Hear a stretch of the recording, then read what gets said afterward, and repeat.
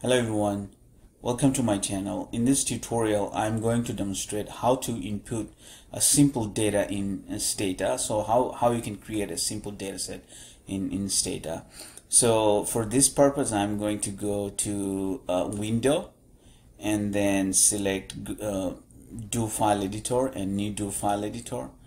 Because I have already prepared my codes for this, it's a long code, that's why I don't want to type it here, so I'll just go and paste it here and explain the code for you. So clear means I'm telling Stata to clear everything in its memory so that it's fresh and new.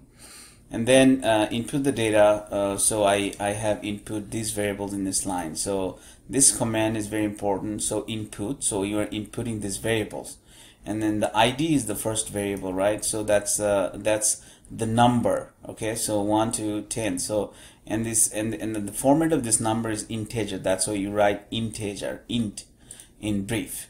And then the next variable is also ID, ID for the name, and so you write string variable. The file format is string, and 10 because we want at best 10 characters of the ID. So George, in George you can count 1, 2, 3, 4, 5, 6. So at best 10 characters will be in this. That's why string 10. And then name, so that's the variable name.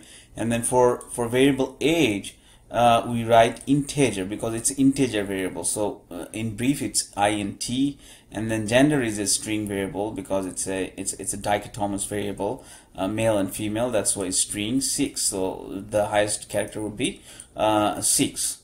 So and now you input the real data to your data set.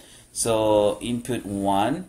1 is 1, and then you input the name, and then their age as it is here, and then female, the person is female, and this goes on to number 10. So you can add them more, add more data to this data set, and then you say end. So this data ends it. So you have to end with this command. So and then finally you list them to, in your interface so that you can see how it looks like in this data interface.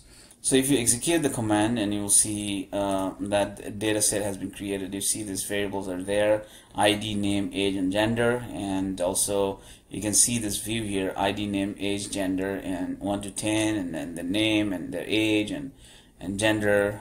So you can also see this in the data editor view in this command. So as I said before, that this red color basically indicates the data is stored as a string variable, as we have commanded in Stata. So and gender is red. So this one, the age is basically integer variable and stored as a numeric variable. So so that's how you create your simple data set in Stata. Thanks for watching. If you find this helpful, please subscribe to my channel.